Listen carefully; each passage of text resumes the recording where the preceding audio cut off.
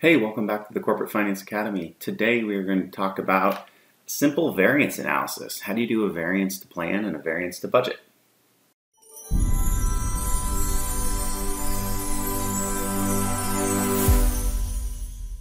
What we are going to go through today is what is variance analysis. We're going to looking at the variance in dollars versus percent, the variance to budget versus the variance to prior year, and we're going to actually do it in Excel, and we're going to then talk about limitations to just a simple variance analysis and what does it take to get to good variance analysis. So the basics. Variance analysis is really just analyzing the difference between the actual numbers or your results and the budget or the prior year, but you're really just comparing two different sets of numbers together to see what the variance is.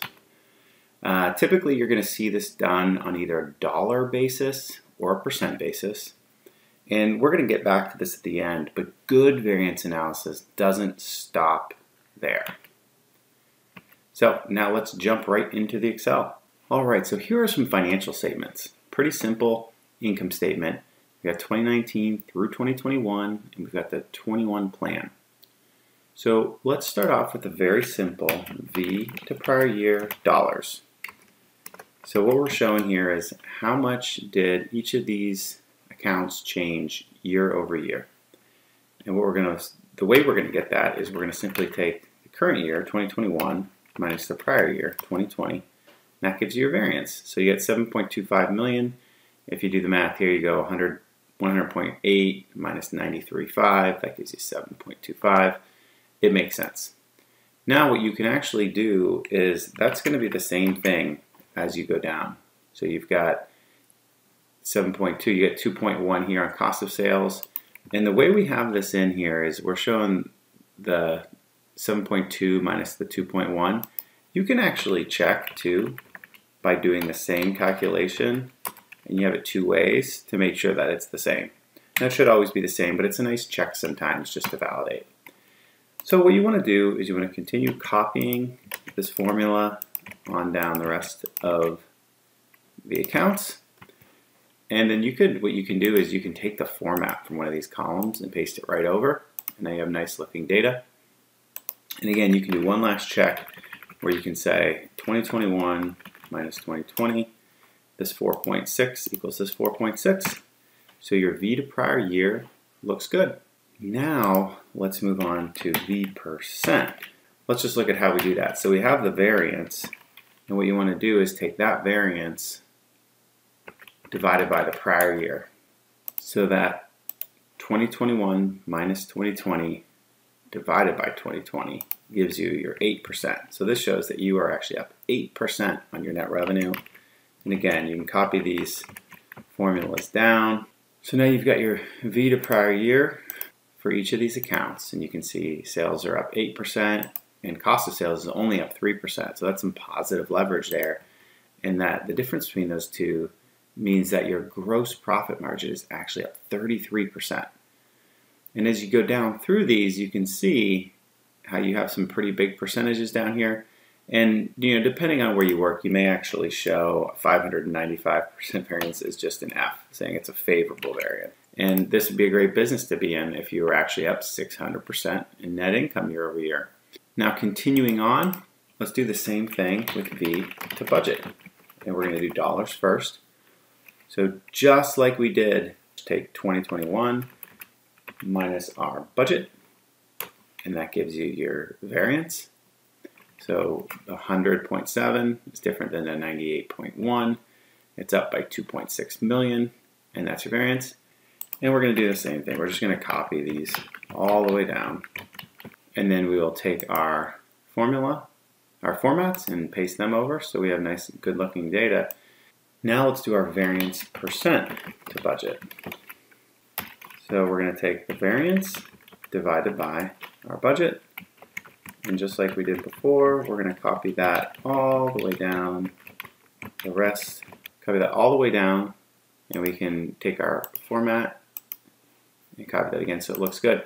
So now what you start to see is interesting is and why it's important to look both versus prior year and variance to budget. And let's come back to that interest income. Now it's not typically an account you might spend a ton of time on. It's small dollars. But just to show you an example, you looked at it and you said you're up almost 130%, but then you look in your budget and you say the $39,000 is what we actually plan to have in interest income.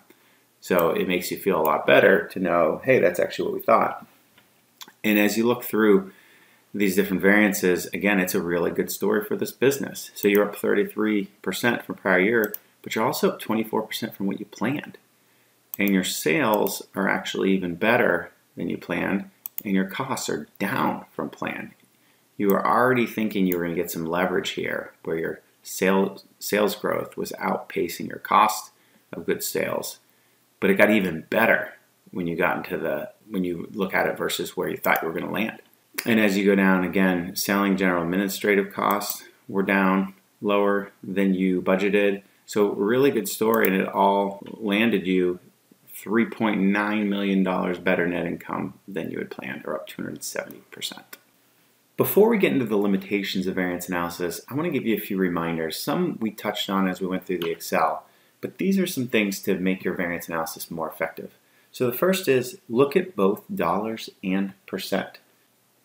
You have some accounts, especially on an income statement, where you have sales and cost of goods sold, which are huge dollars, and they might be so significantly larger than, let's say, your SG&A account, that when you look at the variance dollars on SG&A, it's just a rounding error when you compare it to what's going on in the variance dollars to sales. But you may have an instance where your SG&A spending is doubling on flat sales, and that's a problem. You may have a real cost control problem going on, or something else, but you'd want to dig in deeper. So looking at both those dollars and percent is important, and it's also good to look at both what your variance is versus budget and prior year. Because like in the Excel, you may have a large percent or dollar variance, but maybe you planned it so you know exactly what's going on, and you were predicting that was going to happen. You already knew. So it's important to look at both of those, and if you have the data, trending. So you may have 6, 8, 12 quarters worth of data, and you may look at the trends that are going on. That can be very insightful. Looking at accounts relative to other accounts, especially sales. So sales is going to be the one that you're often going to peg these things to, but cost of goods sold versus sales. So if your sales are going up 10%, but your cost of goods sold are only going up 2%, that's an 8% gap, and that's going to give you more gross margin. That's a great thing if your sales are increasing faster than your costs. But let's say your sales are going up 10 and your costs up 12, that can be a problem. You might have a cost control problem. You could have other things going on, but looking at those comparisons can tell you a lot. You can also look at your accounts relative to units. So if you were in, like, say, the car business, or Toyota or Ford, you may look at your cost of goods sold per car. You make your sales per car or your SG&A per car. These are things that you can levelize your data with, or give you another cut to analyze and see what's going on. These type of things are what can set your variance analysis apart from just doing a really simple look. So some limitations and how you can be better. Seeing the dollar or percent change isn't going to tell you the whole story. Just like seeing just the prior year or just the budget change doesn't tell you the whole story. You need to dig deeper. You need to tie what's actually going on in the business to the numbers that you're looking at. So what does that mean? Let's take an example like sales. So if your sales were up 10%, it's not enough to just go in and tell whoever you're reporting to, or you're presenting the information to, that, hey, sales are up 10%. No. You need to get to another level of detail. Who are your customers? So what customer is going up, or what customer is going down? Or is there a detail in which products you're selling that's changed? You may, for instance, find out that a large customer has placed an order for 6 months worth of product when they normally order every single month, but they're trying to get out ahead in some spike in demand, or they have extra cash. That's the type of stuff that the CFO or the general manager or the head of the sales department would want to know, is what is the story behind what's going on? And the way you really find these things out is you pick up the phone or you walk down the hall and you find a sales director and you say, hey, I looked at the data and I see that this one particular customer has placed a really huge order. And they can probably tell you what's going on and give you that detail. And now when you go into that meeting or you start to present your information, you can weave it into a story. And you can say, look, sales are up 10%. Here's exactly what's going on. Don't expect this to continue because this customer pulled forward their orders, and now we're going to see the next 3, 4, 5 months of light orders from that customer. That's the type of thing you want to look at, and that also means you might have some accounting ramifications where you might have to spread that out over time, or you have to talk to your technical controller to understand what you need to do there. But that's just an example of the type of detail that you want to get into when you're doing your analysis. Just doing the numbers isn't going to make you a good and a great analyst. You have to go to another level of detail. So that's all we have for you today. Please make sure you subscribe to the channel, like the video, leave questions or comments. We'll try to get you answers.